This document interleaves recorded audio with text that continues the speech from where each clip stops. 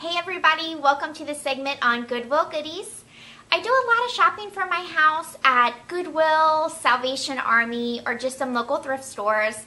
I find that you can find some really great items that you can make yours, and it just kind of brings a little bit of old world to your house. So stay tuned, and I'm going to show you. And then what I did was I went to Target and found these neat shades. This one's actually olive on the inside of there. I don't know if you can see it or not. But I feel like this is a really good way that you can make your house your own. You know, it has the old character to it, and nobody else has anything like this. So go and look at your local Goodwills, and you'll find some lamps like this.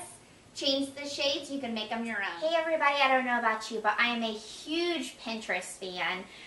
This is actually one thing that I saw on Pinterest that I've been dying to make for a while. Again, I was in Goodwill looking through all the goodies, and I ran into this old rusty rake.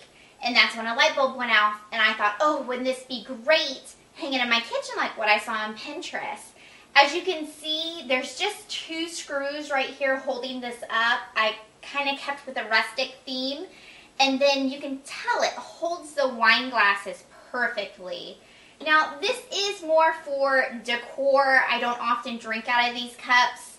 I would recommend rinsing them out if you are going to drink out of them right off of the wall.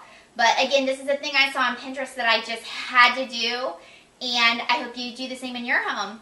Something that I picked up at Goodwill, and it is this little item right here.